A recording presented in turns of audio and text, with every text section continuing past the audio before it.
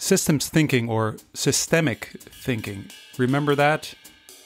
It's been sleeping, dormant. It's been there in the background. It's been there. It wasn't gone. But I think it's back. It's back, and it's there's a whole new generation of people embracing systems thinking.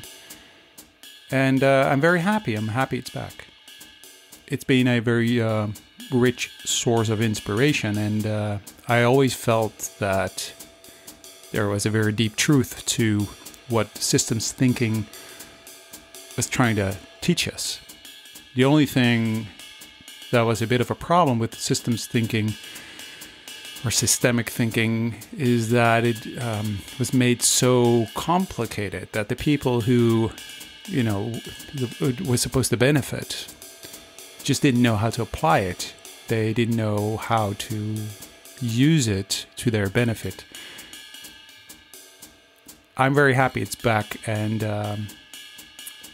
in a very simplistic way, somehow I feel that if you put everything together, all the buzzwords and the theories and the frameworks and the methodologies, lean startup, agile, Six Sigma, the design thinking, service design, UX, I don't know, you name it.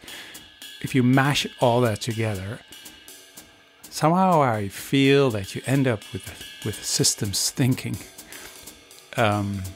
It is the system in the end. It's always systemic. Every problem and every solution needs to be systemic. So I'm very happy it's back, and I hope it also means that surface dominant logic is going to be enriched by this. And if you're not familiar with surface dominant logic and value networks and how value flows through systems, check out sdlogic.net. Anyway, so I'm happy it's back. Let me know what you think. Is it back or has it never left? Did I just forget about it? I don't know. Let me know. Today on the show is Pak Chiu. Pak is a fashion psychologist, and he has an amazing story. I think he should write a book. I think he really should write a book. I'm not going to share much about the things we're talking about, because it will be a spoiler. So I hope you enjoyed this conversation. I sure did. So here we go. Yellow, I think. That's how I like to describe myself. I'm a yellow color that floats around in Amsterdam, which is generally a grey, rainy town. And yeah, I like to admit yellowness. And I think to me, it's how people describe me is just to stay on the optimistic side. And I always like the phrase, which I always get it wrong, it's glass half empty or glass half full. I just feel like that's to me what I kind of would describe myself more, as in there's always a possibility somewhere here and there. And I don't like to see myself as an object. I think I just like to see myself as like, I don't want to say an aura, because that then goes into biblical ways, but like a infectious color. There you go. That's how I would like to describe myself. Is that weird? Is that weird? No, it made me think if I would choose a color, what color I would choose. And I think I would lean towards blue. Which is, but at the same time, it has, I think, to me, a different meaning than to many other people. So blue for me is sort of is endless. It's open, and it's the blue sky, and it's that's sort of what. So blue to me is sort of this endlessness and openness, and it's not. But I think a lot of people would say it's cool or cold, but I don't think blue is cool or cold at all. It's actually quite a. It's also warm. I That's could what see we like mean. blue as in like the ocean, which is opportunities. But what is being blue like in Harlem? You know, what is it like being yourself in Well, Harlem? so blue also. So there's Yeah. different ideas around colors, right? So blue. Mm. I also know that for some people it means structured. Like when you're blue, like you're structured. You're like a blue consultant. To us, it's also Oh, almost like you're very linear and very structured in that blue. That's not what I mean. mm. It's for me blue. The Okay. emotion blue is totally different. So I don't understand that connection at all. For me, blue is actually totally different. It's openness and it's Yeah. endlessness and it's continuous and it's Yeah. it's Yeah. freedom and it's nature and it's Yeah. yeah, I think that, and it's the ocean and it's flowing and it's Yeah. like that's to me blue. Yeah. But Yeah. yellow is it warm, is it cheerful, what is it? Yellow to me is spring. Yeah, okay. I like that. Yeah, it is more spring. It's like blossoms, isn't it? It's kind of Yeah. that colour. It reminds me of daffodils when I first moved to the UK. There's yellow is pretty much spring is pretty daffodil season. Um, Going back to the point is that I definitely can't see myself as structured. Although I like having structure because it gives me a little bit of space during the day, but I always tend myself always just not following it properly. So maybe that's a good thing to choose yellow, just because I don't think yellow is about structure. I think yellow is about connecting for me. It's about Ah. perhaps on the negative side, it's quite invasive. You know, and maybe sometimes I could be very like enthusiastic, passionate about something that it could be a bit much. But yeah, I think that's how I describe myself. Really, just a general blob of yellow navigating Amsterdam. When is it a bit much? When you feel like, oh, a little bit too much enthusiasm. I think it's I think maybe I've always been a bit on the emotive side. But generally like happy emotions. I think I love the idea of just speaking without a language. I think so. I share a lot of emotions. I think sharing emotions is such a important thing nowadays.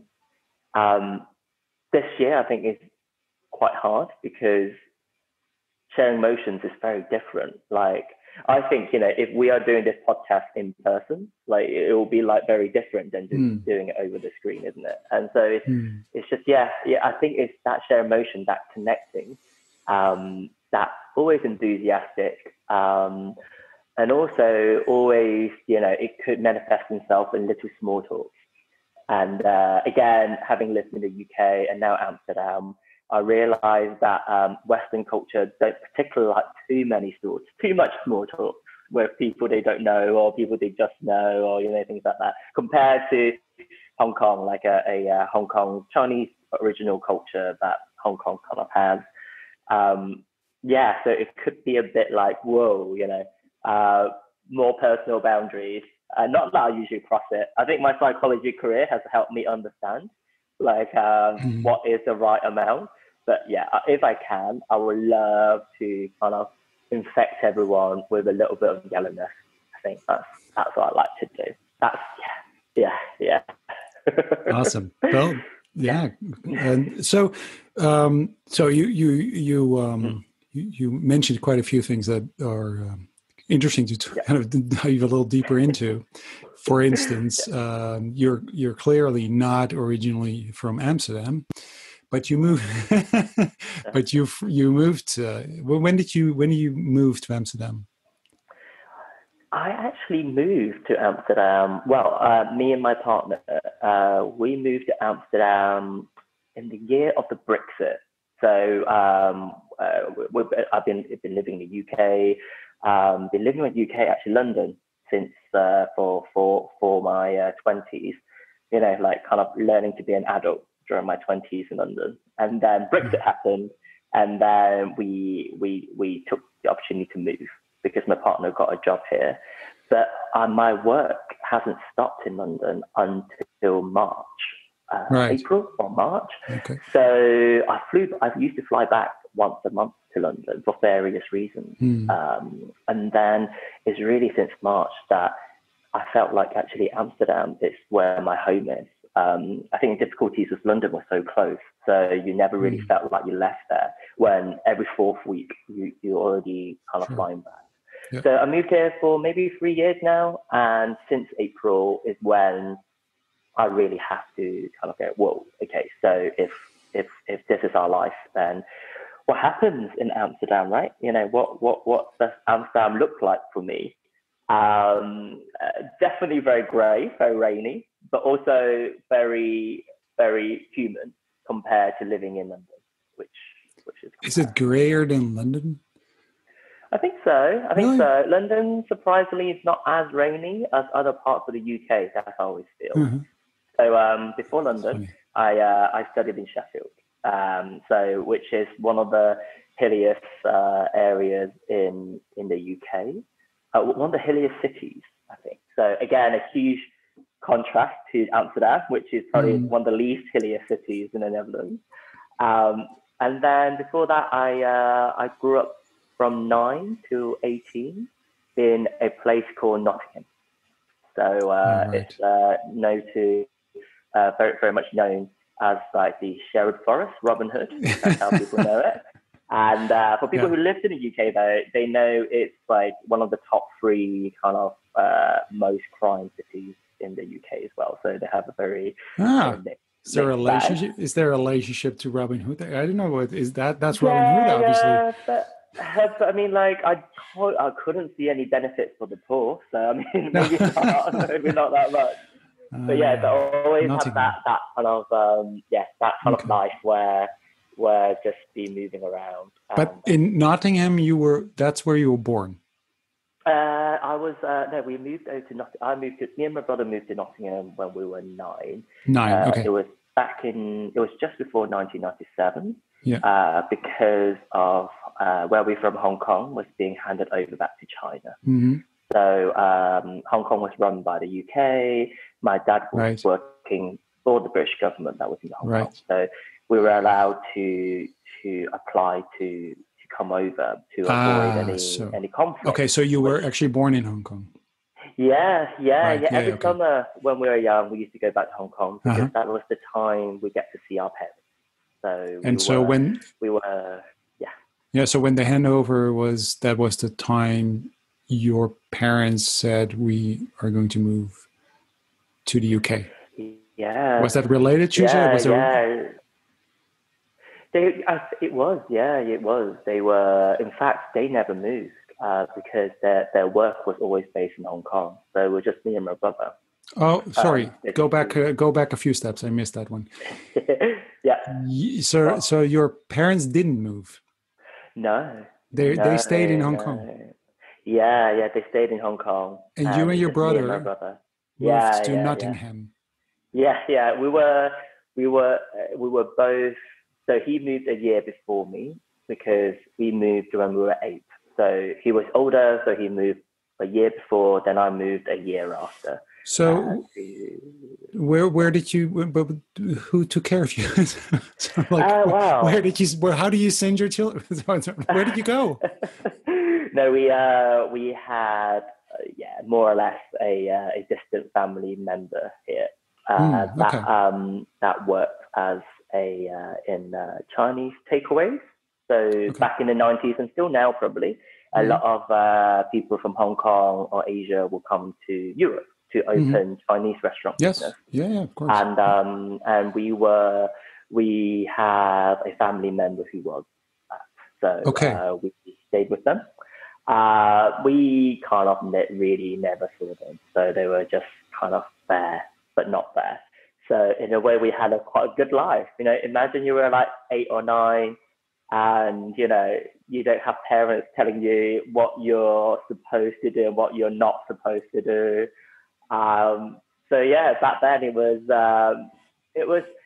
fun, but looking back, actually, it wasn't that great to be a kid without parents. Like but that was fine. We go back every summer, and until we're about 18, when we realised that actually we can go elsewhere in the world. And I think living in the UK and just maybe like separating quite early from our parents, like we never really felt like Hong Kong was home or UK was home. So traveling just became quite a thing. There was not much of a baggage maybe or attachment. I think that's Sure. how to say it, so. I'm still curious because this is quite a story.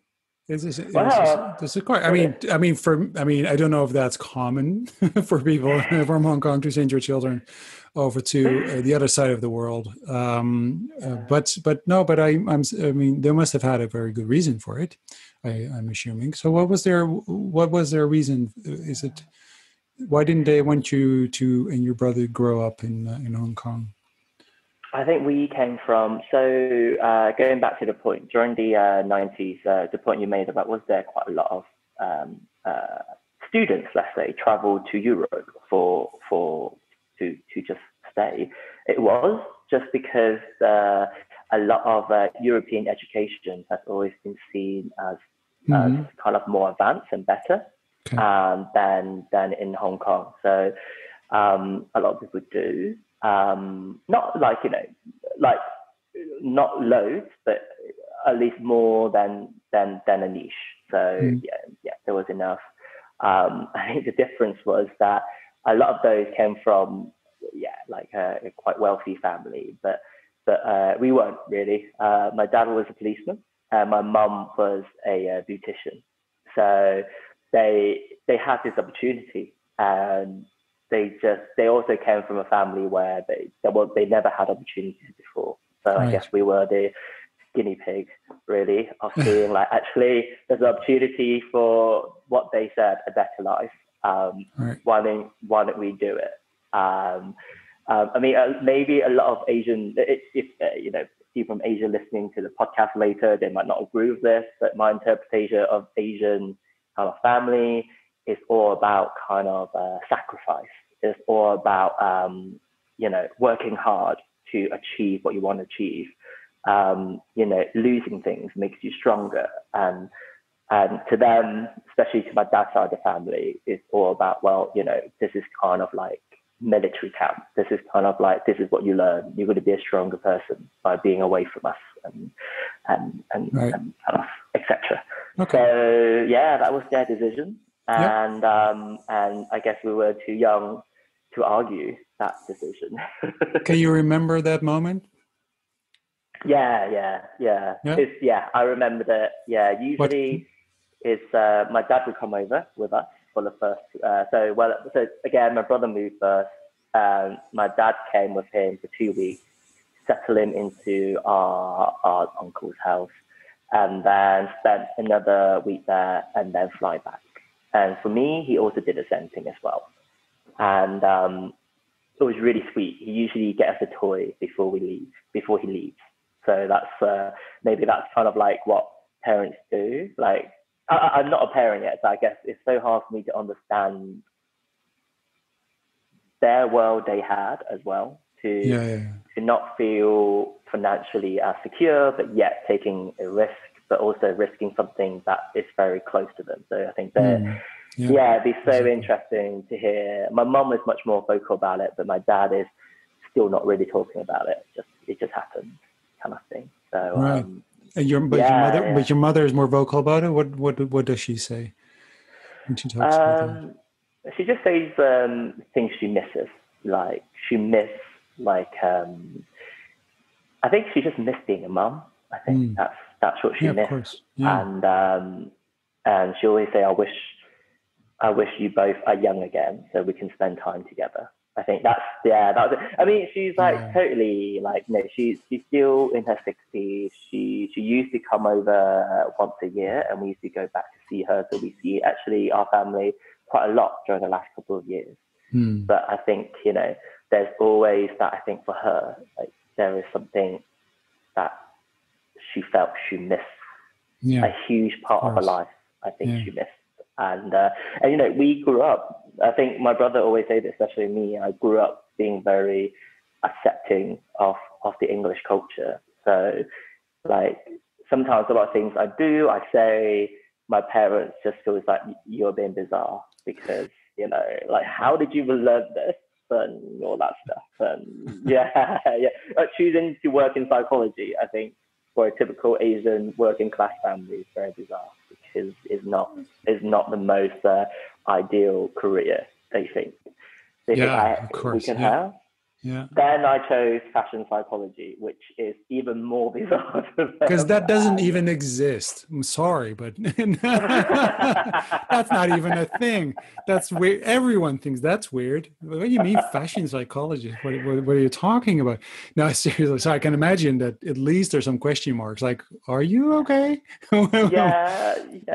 What psychology and now what? So, but we'll Yeah, get to yeah. that moment later. We'll get to that moment later. You're speeding things up here, and I Sorry. because I'm really in my mind you're still 8. Oh, that's and very kind of you. yeah, and you're living with your uncle. Yeah, You moved. So I have a son. He's 8. He's 8. yeah. So I can kind of so I can relate to that very much, and also to me because it's interesting because if I would imagine that what your parents decided to do, in my mind, and knowing that, I mean, I think parents in general love their children, and so your parents, were listening also to your mother and probably also your father who doesn't want to talk about it. It has been a very emotional decision for them, but it must have been such an amazing, compelling reason for them to do so in order to do this, right? Because you know what you're going to miss, and you don't have. So it's although you have amazing good reasons, it's still an emotional thing for everyone involved.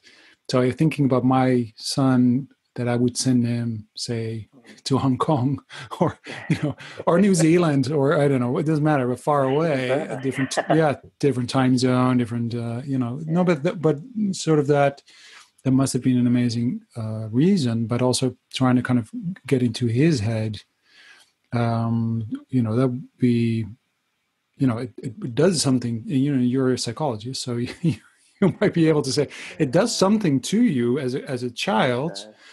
But let me just go to you're 8 years old. You go live with your uncle. You get all the freedom because your uncle is working very hard, probably. Right? So they don't. So they're not parenting you and your brother. Um, No. I think also because they also, in a way, they also have the freedom as well. Like in Hong Kong, Hong Kong is such a small place where the size of Hong Kong, if I remember, is the size of, I think, of smaller than London, but yet the population is reaching 10 million or something ridiculous like this. I think even for the uncle that I used to live with, I think it was also freedom for them. They moved about 3 years before us, if I remember correctly. Right. And they didn't have to deal with all the kind of the issues of living in Hong Kong. And also, as an adult in a new city, and I can kind of see that in Amsterdam, being adult in Amsterdam, and maybe perhaps just reflecting being adult for them in a new city, regardless of where the city is. There must be so much opportunities and things you want to explore. Right. And I think at that time when we arrived, it wasn't really within their mindset to stay put or to have like more of a nurturing side, maybe. So I still remember kind of coming off the airplane, and they used to show me all these photos of the UK, where it's kind of like lots of towers everywhere, Big Ben, and like Buckingham Palace.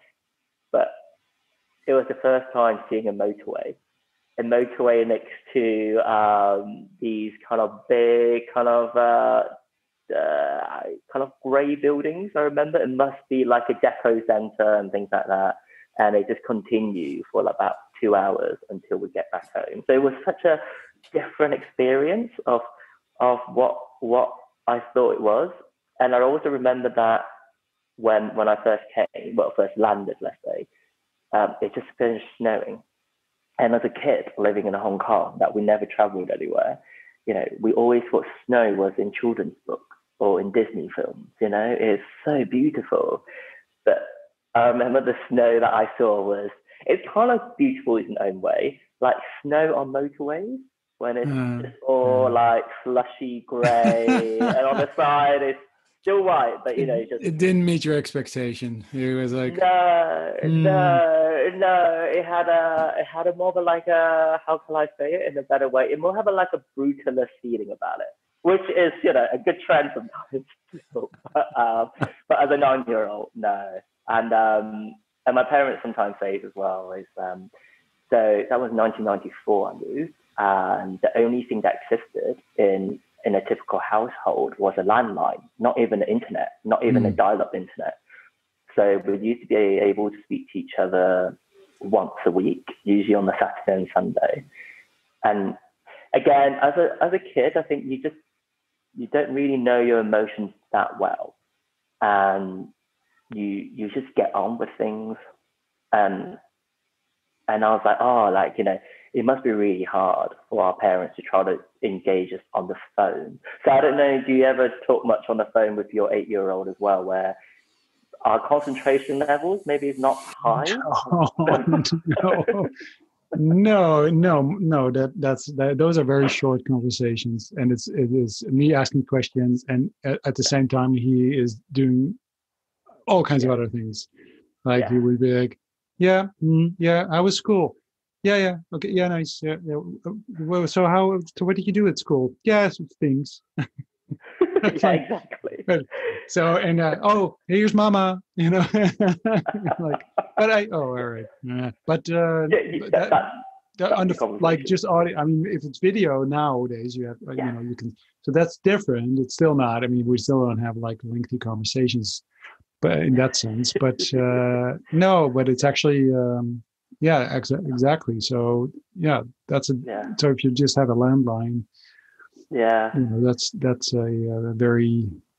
that's the minimum of connection that you have then with your parents or with your child.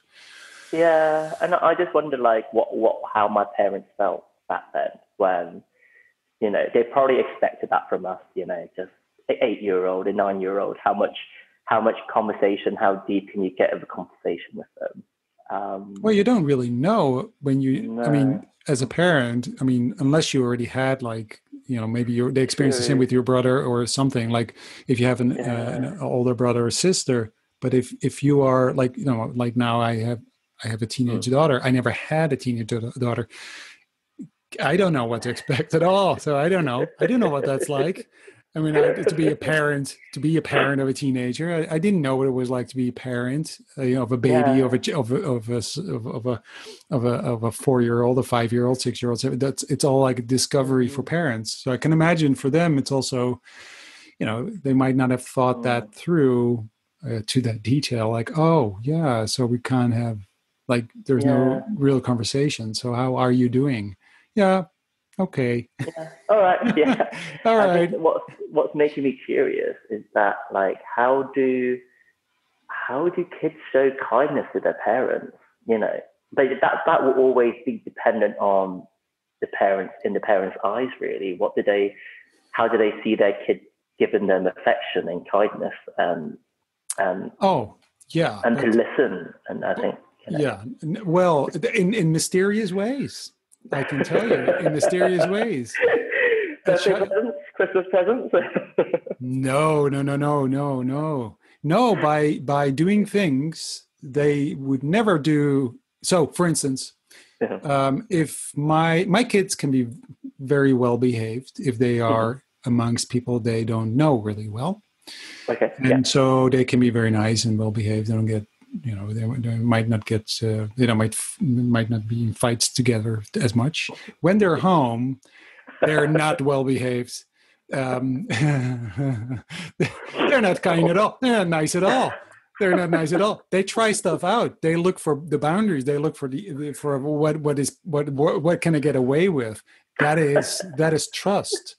They trust you and that is actually a way of showing affection, not like literally. I mean affection literally would be, my kids are very physical, so they will cuddle, and so that's, but that's affection, sure. But it's also the other side of, that they feel that they're safe enough to try stuff out, to see whether, to kind of stretch the boundaries, to say, how far can I take this until my father gets really angry. And so as a parent, you have to learn to be sort of, when I had a kid, first of all, if you have a kid, that's the moment you become a parent. Before that, you have no clue. When your child is born, you're like, oh, that's it. How it's just like in a moment. But the thing is that I didn't have an angry voice. I never had to be angry at anyone, like, stop doing that now. You had to kind of say, this is the boundary, this is the, because I need to give you some restrictions here, and you're not listening to me when I just say it kindly, when I say, can you please stop? Please, just for me, I don't like you doing this. Can you please stop? So they were like walk all over you. So you have to kind of, because they'd be crying in the supermarket. So my son, not anymore, but which is 14. But she would lie on the ground, kicking and screaming because she wanted to have this candy, right? Which and is I'd very be typical for kids, which is it's like, and then I would be like, at first time you experience that, you're like, no, but sweetheart, but no, it's not good for you, and I'm not going to buy the candy. You, and by the way, we have some candy at home. It's fine. I want you guys, and we're like, what is the? Where's my? Where's my personality? Where's the script? Where's the script? What part is this? Right? So. Right. So children show kindness and affection, sure, but in very mysterious ways that you have to realize as a parent, like, that's because they feel safe. They can do this because you start noticing that when they're with strangers, they don't do that at all. You're like, why are you so well behaved? And people, they're so sweet. They're so sweet. They're so nice. They're so well behaved. And we're like, yeah, right. Borrow them for a couple of weeks, But with really good friends. So that was my sort of the proof is in the pudding, is that when they're with friends they trust, really good friends of ours and theirs, and they trust them, they do show that behavior too. And then their friends are like, what's happening? They say, hey, they really like you because they are, they're just being themselves now. Yeah, they're being themselves. Yeah, I think congratulations. But I think that also speaks a lot about. Yeah, I think just like thinking back to how we grew up, it's different because I think with parents, you feel like you can, like you can poke them, you can stretch the boundaries, you can test out the boundaries, because at the end of the day, that they're there. There's something unconditional about it, and there's something, like you said, safe about things. Exactly. And I think it's the unconditional bit that I think for me and my brother we never really understood, and I think we never really kind of got to grips with it, because I think if we kind of have messed up in any way when we were young, it was pretty much that there isn't much people around. That there isn't anyone around. So we, I think that's the bit that we miss from our parents. I think that's the bit that our parents miss as well. Just not being there to say everything is okay, I think, or to emit that kind of feeling in the room that it's fine. You can be whoever you want, whatever you want to be, because that wasn't the case, I guess, for us, which is really interesting. But that's a very British way of saying it's very interesting. Like, it's not just interesting. Yeah, basically it's very rubbish, but let's just say it's interesting for now. But it can mean many different things. It usually doesn't mean interesting. It usually means something else. Yeah. It is very interesting, but it's actually quite profound and important. So you went to school. So how was your experience when you came to the UK, Nottingham? No Robin Hood, only grey buildings. Yeah, grey, slushy snow. Grey buildings. Yeah. And then you went to school. What was your experience there? So our school we moved to a town, and that was quite small.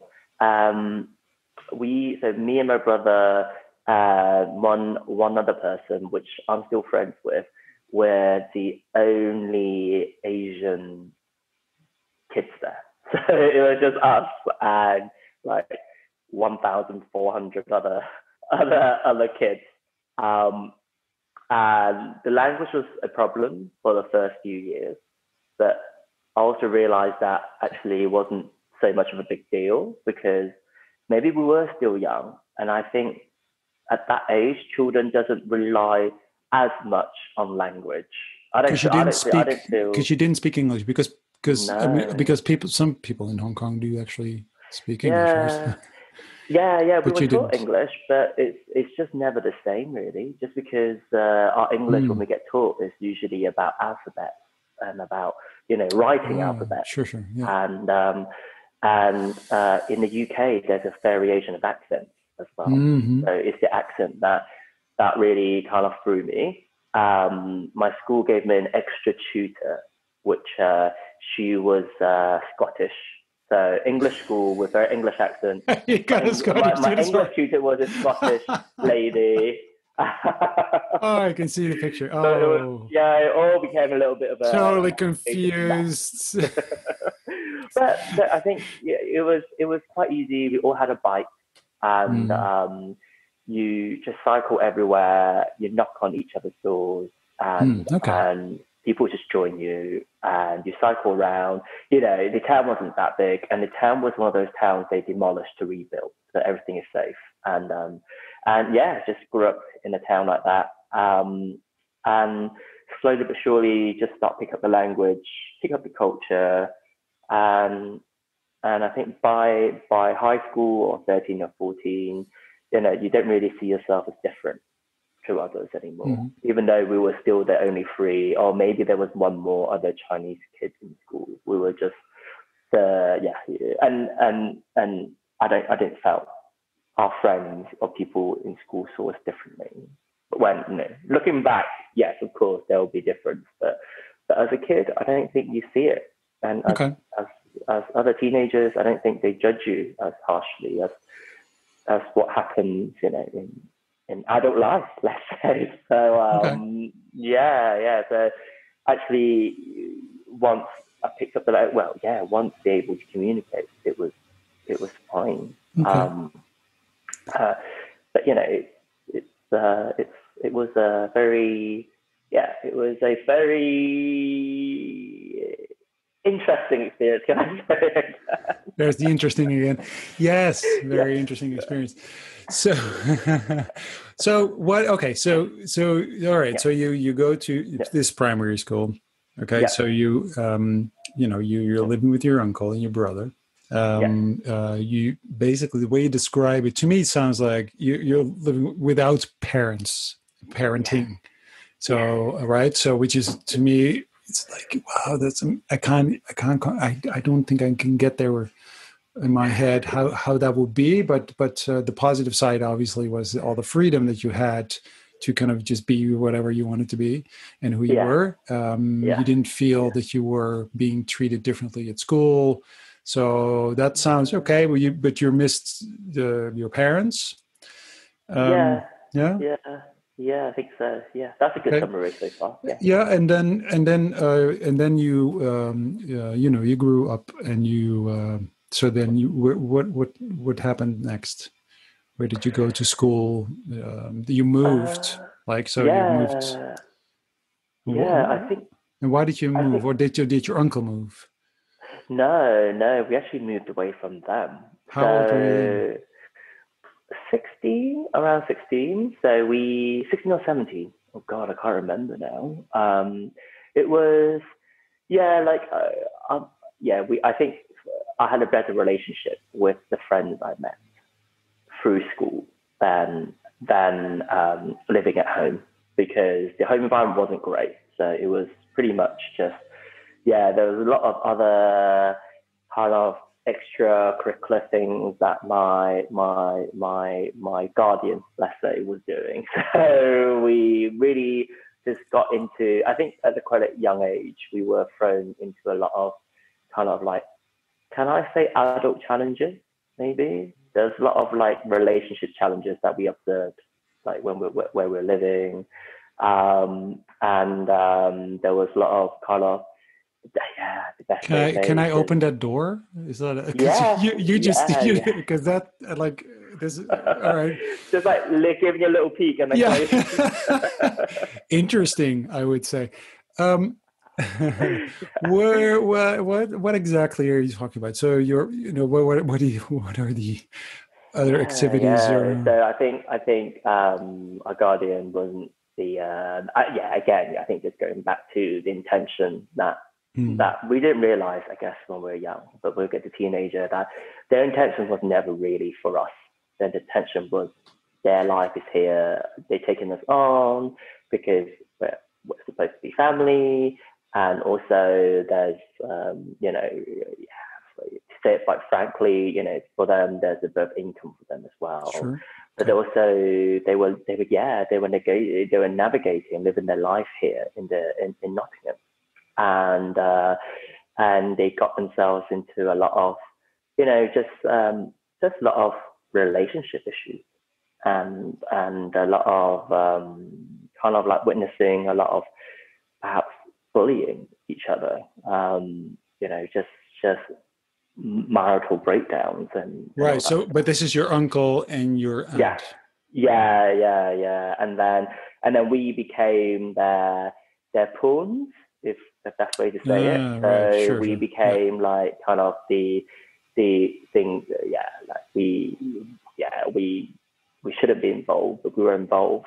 But I think the thing is, like, we cannot retaliate because they're not really our parents.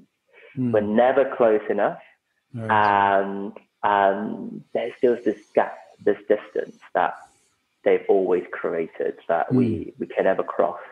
Okay. So by the time that I think that started, we were about 11, but by the time that I was 16 or 17, again, still quite vague now.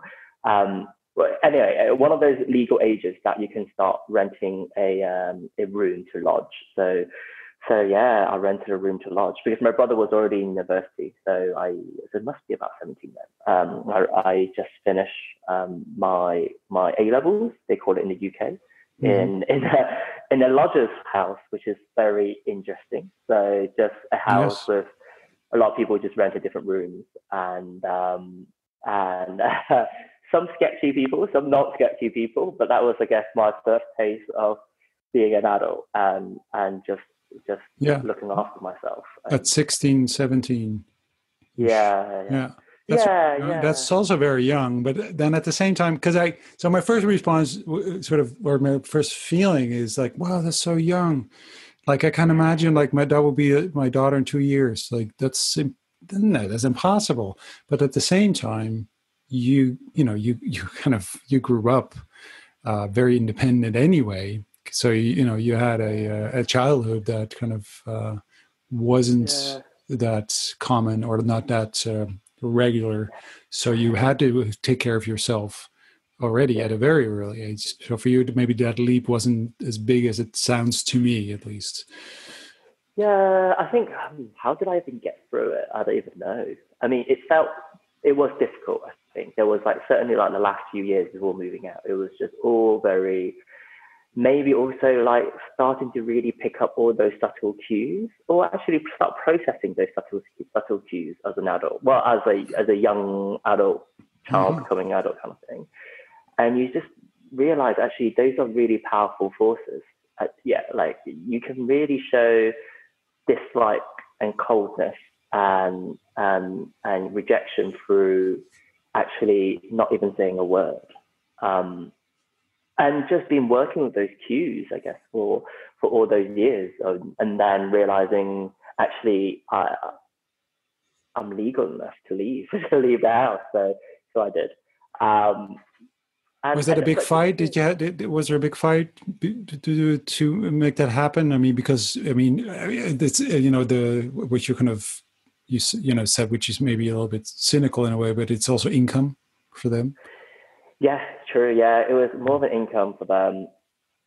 It was a bigger fight with my parents because I think my parents knew what was happening. They always say, having patience is such a strong skill to build. Like, you just need 2 more years of patience. Right. But then I was like, well, technically I don't. And that money, I wasn't earning then, but I was like, that money can go into a lodger's rent very easily with that kind of food on top. So right.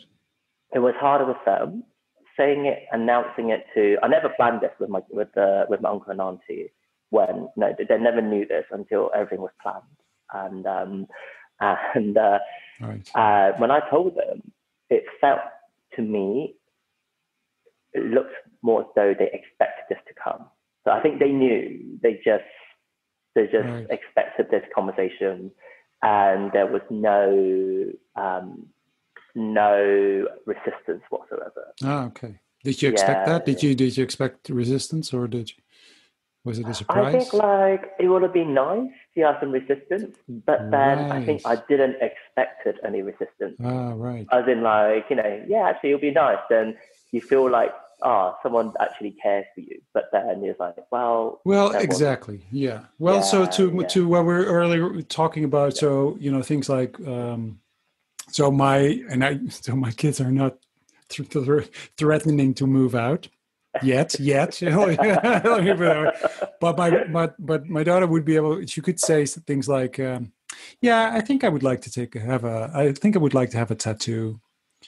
So she could say that. So it's on a different level. I know that. But there's this moment where you then, as a parent, want to kind of say, your brain goes like, how do I respond to that? Because she's testing me. So, do I say, so what are my options? I can say something like, all right, when you're 18, or can I say like, never, over my dead body? Or do I say something like, as long as it's on your face? Or do I say, so these are scenarios in my head, right? So, or I could say, well, if you were having one, dear, then I'm going to have one too in my neck, right? So that's all right. And or what? So that goes through your brain, like, how do I? But she's asking for some resistance. Yeah, exactly. Right? Yeah. Right? Because if we would have said, "Oh, fine, I don't care," that's really weird. Like that would be like, you have to care. Yeah. And I think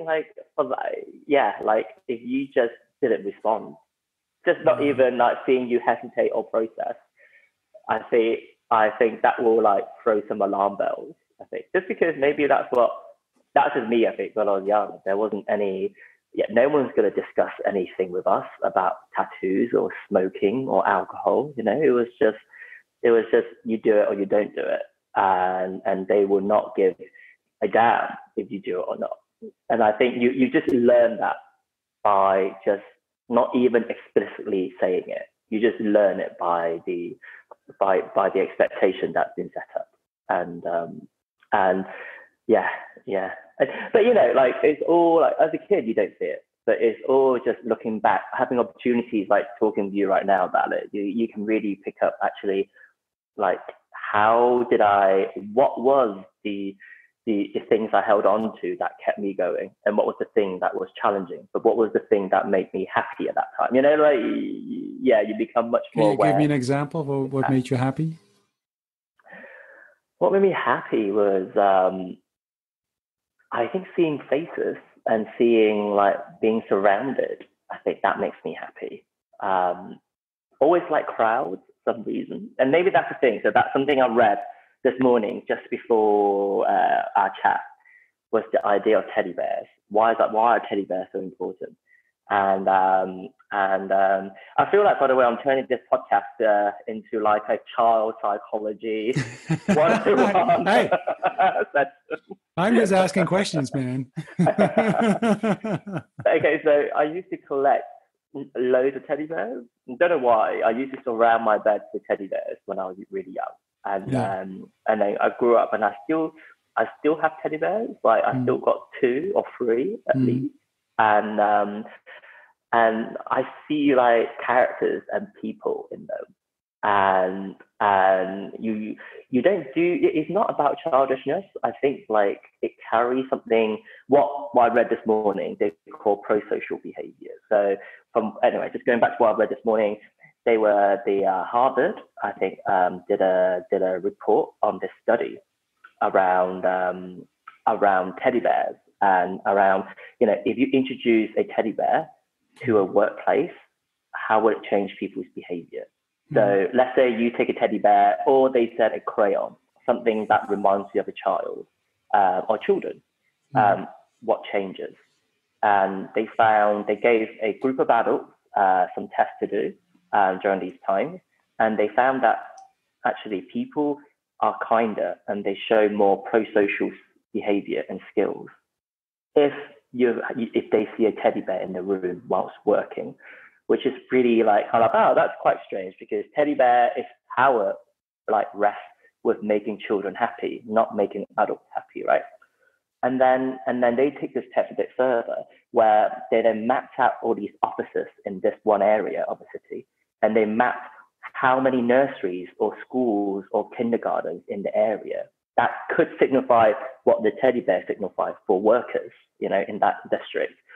And they found out the more of like schools and kindergartens and things around your workplace, the more likely the workplace shows pro-social behaviors. They call it also moral behaviors, despite, it doesn't affect their work performance. And also their work performance or the company performance doesn't also affect any of this. It's just down to the fact that, there are some kind of childhood resemblance in your space. And then I think like, oh, that's really interesting. Like, why do I still hold on to these teddy bears that I used to have when I was young? Especially, as an Asian man, being 34, still having 2 teddy bears, is still a bit weird for a lot of people. But then I think it really just symbolizes what's kind of missing when you become an adult, or maybe what I was missing when I was a child. That kind of companion, that kind of safety, that kind of, they call it like purity. I don't think it's purity. I think it's more to do with having a buddy that will never judge you, that will always be the most reliable around. So yeah, I was just making all this connection this morning of like, and in this conversation, it felt like, that made me happy. Actually having an inanimate object around that reminds me of, just a bit of safety, I think.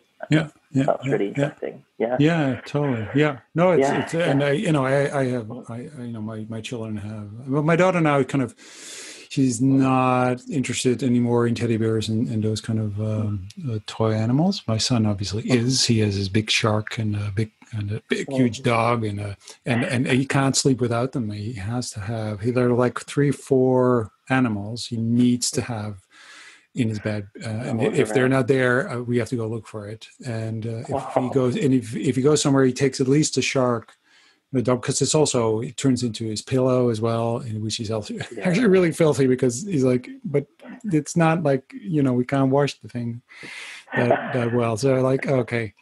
But that's really interesting. And my daughter, she had this kind of toy rabbit, and she would take everywhere. We were on vacation one day, and I was at a gas station, and we had a sandwich there, I think somewhere in France, north of France, and we forgot. She put the rabbit down, and we got into the car and went on vacation. And she forgot. And so we called the gas station, and on the way back we picked it up, and it Yeah. was really not on our way, but we had to go back for this, Yeah. this thing. And it's not like we knew it was really important. In fact, I knew it was so important that in case she would lose it, because it was like if that one went missing, we had to look for it everywhere. I bought two of them. So I bought another one, and it was and I had it in a box in my closet, just in case she would lose it. I had another one, but I didn't think about this well enough. At least I didn't thought it through, in that sense that when you use a toy and and she chews on it and she sleeps on it, and the whole thing becomes really not really, it wasn't, it used to be pink, it wasn't really pink anymore, and it was like, and the insides were all crumbled, and I don't know what happened to the thing. So when she never, so we did actually, she didn't really lose them. At one point I thought, I'm just going to show her the other one. But she'll know. As a surprise, like I put that one in, but the thing was like bright pink and fluffy and all new, and it was really, she was like, what's that? What is that? You're like, what's going on? It's not the same. Anyway, but it's so important. It's such an important thing, and still it's there. I mean, we're not going to throw it out. No, it's of course not. No. And again, I don't know why I brought that up as well. I'm thinking, I know why.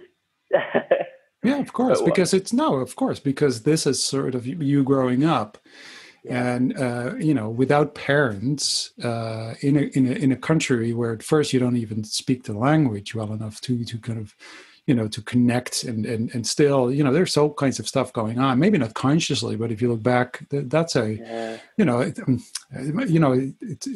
almost. I mean, I think you could call it traumatizing. Of course, I mean, it should be. If you're a human being, that should be traumatizing, right? To a certain extent. And in that sense, what I find remarkable is that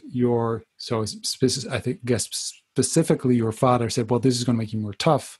And maybe you did get more tough, and probably you did, but at the same time, if I look at the person sitting in front of me, I wouldn't describe you as a very tough person at all, because you're all about kindness and happiness and spreading yellow and no, but it's like well, that didn't work. I try to make the link sometimes. You're a psychologist. You're a fashion psychologist. That wasn't the plan. Your father, you had to be like, at least, I don't know what he had in mind, but like a tough business person or something, banker or something. Which, by the way, my brother became a tough business person, a banker. Okay, so it's 50% success rate. Match that expectation. I don't know how. I don't know why. Really, I feel like it's okay. It's I think there was, when we were young, there was enough, like, in psychology terms, we call it enough like early warning signs to show that actually this is not okay for someone to grow up in. But we did it. And I think maybe that's the way how I kind of learned to just continue. Or maybe the way I learned that maybe that part, if it's missing for someone, it could be very empty, I think. I think the reason I went into psychology when I was, I still feel, this isn't my personal opinion, but I still feel asking someone 16 or 17 to choose a university degree that defines their career is still too early, I think. I think no one really knows what they want to do when they're 16 or 17. But hey, back then it was either between fashion and psychology. And I thought that was the two options you had. You said it's either fashion or it's psychology. Or psychology, yeah. And you chose psychology. Yeah, I think because at that time it was the most difficult time in my life, and I think psychology resonated more. And I think it all came down to, I just don't want people to feel empty, I think. And I think, like, I was just fascinated by how come all these things that goes on inside you is so powerful. I'm not using any particular words because, I wasn't even learning psychology. I don't know what psychology was back then. I think I just called it like, what's inside our brain that makes it so powerful that we create our own world in there, that we projected onto what's around us all the time. I could have interpreted the experience of my guardian very differently, but I didn't. And why did it make it different? I think that was what led me to it. And that's what led me to like kind of really my mission, like always have this idea of like, I just don't want to see another person cry for no good reason. I think is that your mission? Yeah, I believe in crying. Yeah, well, when I was doing the psychology, for sure, I think, like seeing people sad, to really put it, seeing that feeling, seeing that scene when someone let's say like when seeing your daughter lose her teddy bear, that's kind of like very like, that's something that I really want to help people with.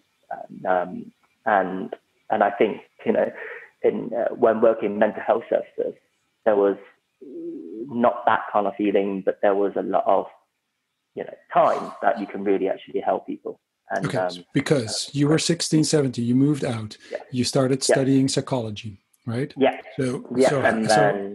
And how was that experience at the university or college, or where did you go to school? Where was the school? So I moved out to finish my, let's say, high school. That's the most translatable, I think, like a degree or whatever it's called. And then went into university in a place called Sheffield, which is even more north than Nottingham. And then that was to learn this side of psychology. So learning about human behaviors, learning about, the typical child psychology, attachment theory, what is addiction? Like it covered all aspects of how does basically a human interact with the world.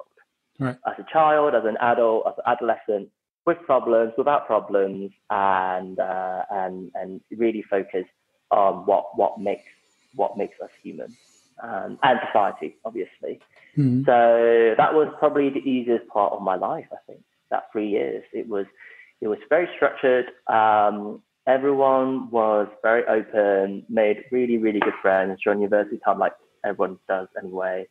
I think because everyone's in the same boat, I think everyone shared this kind of way of living, way of thinking.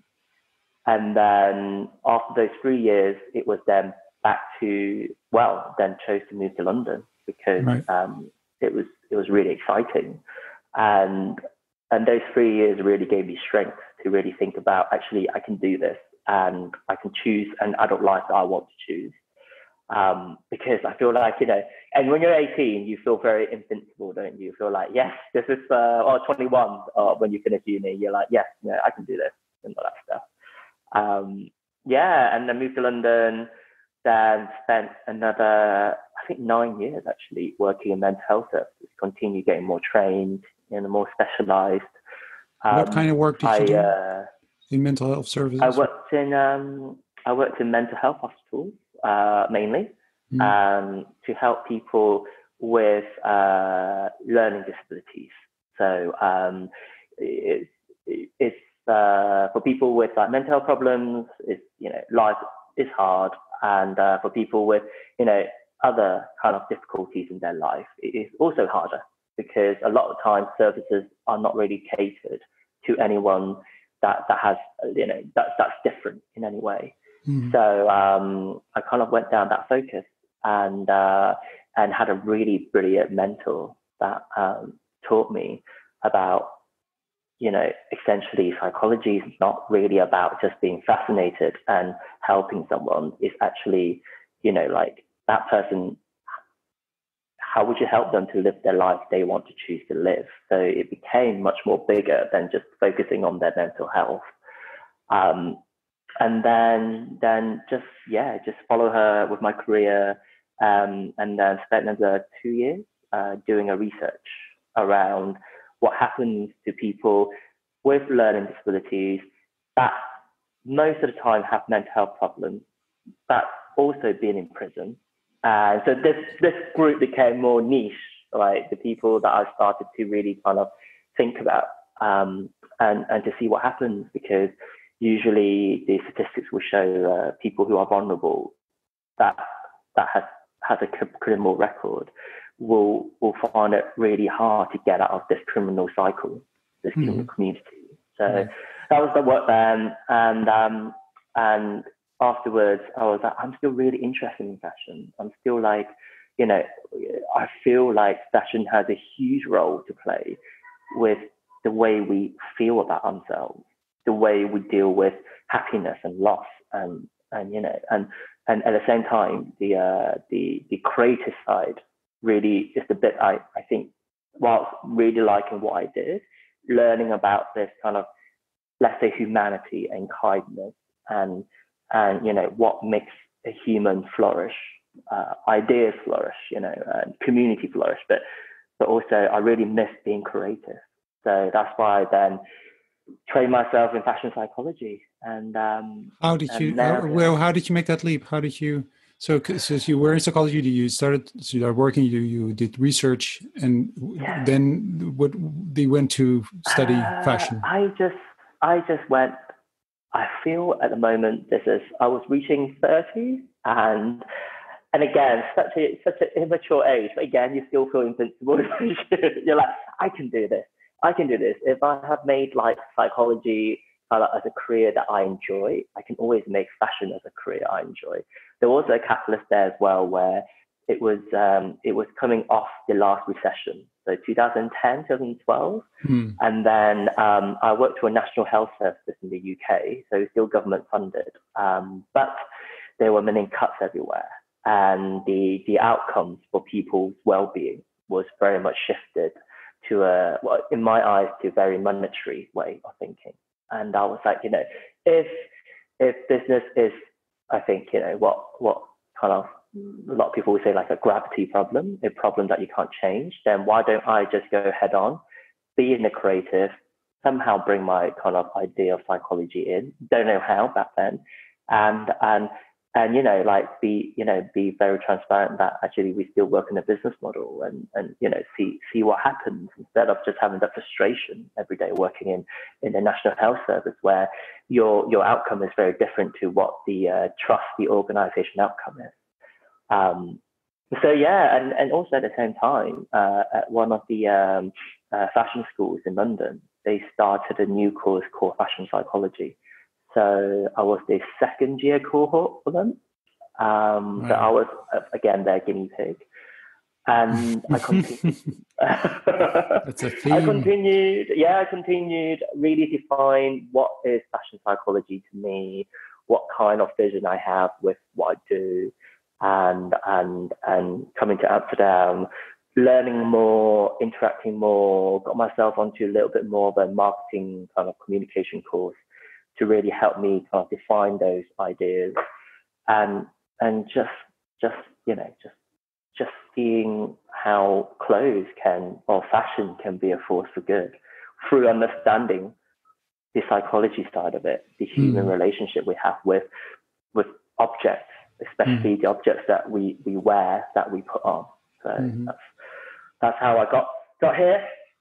And it's not a teddy bear, but it is no similar. Teddy bear, but it is similar. No, there is a relation. It's still whatever surrounds you. Well, you said I like to be surrounded, and to me it's like it's also I think there's a link to fashion there. But also and it's teddy bear, it's people, it's the clothes you wear. All these things have meaning. But a fashion psychologist. So, and I understand sort of the relationship between obviously fashion and the way you feel and what you try to communicate and your identity, and it's relevant. Especially if you also think about children, you can see different generations, different. They're searching, like my daughter's searching for her identity through clothes, and then nowadays it's obviously. It's always been, especially for girls, obviously, kind of tough, because you get all these images of these perfect people, and now more than ever, because it's it's with them all the time through Instagram and TikTok, and everything is You know, so so is that sort of the space that you are kind of active in? Is that what you're dealing with? Yeah. I think it's focusing back onto why fashion matters, and I think that's a really good example of the way you said it. Like, you know, for us building, especially when we're so prone to really trying out building our identities, you know, it's such an important way, exciting way to really build like what you think you are and to just mark the way you change. I think that's really exciting. And a lot of this came from just, you know, take that career jump, working in fashion, started in retail, doing a lot of internships and starting different jobs, and started then studying fashion psychology, meeting a lot of people working in fashion. Is that a lot of people went into fashion with that idea in mind, is that clothes is, you know, what more or less our second skin. Like, you know, it's so personal and so selfishly important.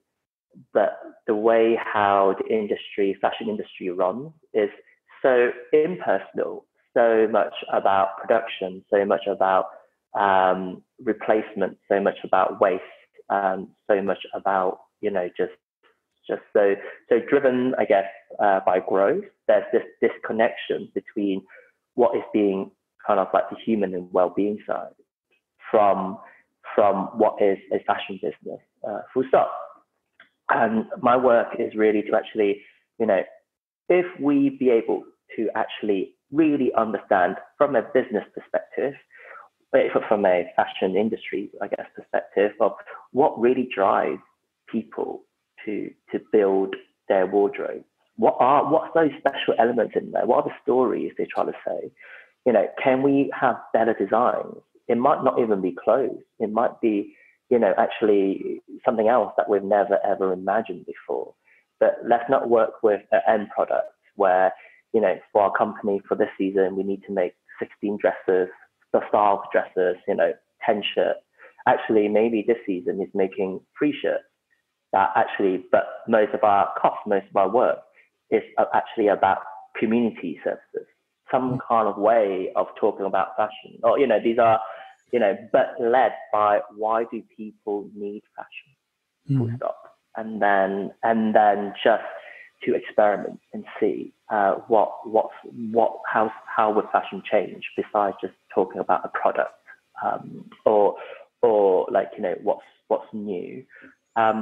And also that's why I then start focusing on design thinking, because design thinking, to my knowledge, it hasn't really been introduced to a fashion kind of context, except for gaining user insights of how to sell more and how to get people to stay on your website for longer. It's very focused still, and I went to D school to do my thesis, and looked brief training. Then took design thinking to a Parisian fashion house, and really just defined what does it look like. You know, not every single step per se, but how would it fit into a fashion rhythm. And I think that's what kind of spurred me on to go, look, we can actually design better, or design something we've never seen before, which is really exciting, but ultimately meets the brief of why fashion matters for people. And yeah, so that's why I'm here. That's why I'm kind of in the moment redoing every day. See, you know, so if you what does it look like, right? How does it change? Yeah. So if you, we talked about a lot of things, and I'm curious, you know, because often you don't share these stories like in one go, like, you know, like from your birth to where you are now. But if you would kind of connect things together, sort of the way you grew up, and who you are now, and what you're doing, the way you look at the world. How do you see? What did you take with you? Or what are the things that have shaped you the most? What do you still recognize now in your character and the way you relate to other people, or the way, or the work you do, or yeah, it's so hard. Yeah, like I think how do I relate? How do I see people? I think all the connections I have is people can upset you. People can just think back in their childhood. You know, people might not align to the way that, not everyone is going to do things in the benefit of others, but actually, no one is bad. I think that is really a huge thing, a huge connection, especially now, bringing it all back to now, like just never thought my guardian is a bad person. Just never thought, the people that I worked with in mental health services, despite they might have committed horrific crimes, it's just not necessary to see someone as bad. And then also in working in fashion now, it's very much, I'm sure you're aware of this, like fashion now, like most part of our society, is showing where it's either you or me, you and them, because you don't believe in slow fashion, you're a bad person, or you can really see this kind of way of how we, and I just feel like, I really don't think there is anyone that's bad, because inside us, all of us is craving for this something, and if whatever I can, at least I can do, is to stop someone losing or having that feeling where they lost their teddy bear. That's a really good way of saying it. Then I think I'm doing a good job. Like if I can provide someone, oh God, I sound so like design thinking, D-school business oriented way of saying it. If I can meet someone's needs, and actually help someone thrive, that's crazy. I think that would be great. And also there's one interesting thing, which I don't know, maybe next time we talk more, you can help me with it. I recently had opportunities to teach fashion psychology in pretty good, like leading fashion schools around the world, which is great, which is, that's how I would love to see how fashion psychology will grow, to influence other kind of people who are training in classical fashion way. And I literally have like any topics I want to teach, I can teach it. So I taught a bit of what is creativity, what is imagination, what is design thinking, what is, design thinking in a sustainable angle. But I also had a mission of teaching about kindness to fashion students, which I think it came across as quite bizarre for them. But I still don't really know why I really wanted to do that. I just thought it's a very important skill. And perhaps it's a skill that made me, I think that made me communicate first when I moved over here. Like, actually people show kindness to me. The Scottish English tutor showed kindness to me. Otherwise, I was such a slow learner with language, but she did, and, the way I communicated with other people was through kindness. And to this day, I'm still teaching it. I wrote down a little bit earlier because of because of this kindness topic. I wrote down still looking for kindness, or maybe it's more like continuously looking for kindness, or it's this, because if I would link it, and I'm not a psychologist, you're the psychologist, so you should know better, but I'm not. But to me, it is the theme of kindness is that the one thing that you've been missing when you were a kid, when you were growing up, is kindness. There is no kindness except for people who are not part of your family, but the people that were actually, supposed to show you kindness, they were there, but didn't show you kindness. They were just there, and it was practical, and it was sort of a, you had to kind of, it was for some, it was almost more like business-like. For your parents, it had to do more with your future, and it was important to grow up tough, and all these are, and again, these probably are not bad people, of course, but it is sort of this kindness. And that's why I think it's really, to me, it's sort of similar, in the sense that, the teddy bear, the fashion, teaching people kindness. You also, you want to take care of people. It's like, I don't want people to be sad. I don't want them to lose their teddy bear. And I think it's sort of something you missed Yeah. that you're bringing back into or that you took with you, and this is something that you are also, you know, probably. I guess. So I will tell you this: if Go you're in your 30s, when you're in your 30s, you know, again, I'm not a psychologist, but I've been in my 30s, and I know that when you're in your 30s, you're starting to be able to reflect on your life. You're starting to be able to kind of distance yourself a little bit from yourself, you as a, you know, and kind of see sort of the things that have shaped you, and the influence of your parents, who your parents were and who you are, and the difference between the two, and what you took with you, et cetera, et cetera. So that's in your 30s that you can start kind of to kind of be able to reflect on these things. And I think so that's a really interesting age in that sense, because you can see those connections. And also that's quite a nice kind of just hearing someone saying it, because I guess no one really ever said it really. And it made me think of like, why do I want meaningful stuff happen, you know? Why sometimes I'm upset with businesses, especially certain kind of fashion businesses where you know, it's all about being competitive, it's all about being strong, it's all about being lethal. And yet, you know, like for me, you know, one of my kind of key things about talking about well-being, talking about, you know, like what would make, in my eyes, a fashion business survive is actually demonstrating kindness, because maybe that's something that's always been missing for me, but I always notice it's been missing in a very typical business model and structure or environment, let's say. And this idea of soft skills, right, that a lot of people talk about, and maybe that could be a good reason why I'm really attracted to this side of work. Yeah, of course. And I really want fashion to be a force of good, because, you know, we should care about people regardless of if it's work, if it's business, it's still people involved. Or maybe it's just me still being needy and want everyone to dance around with teddy bears and bring their teddy bears.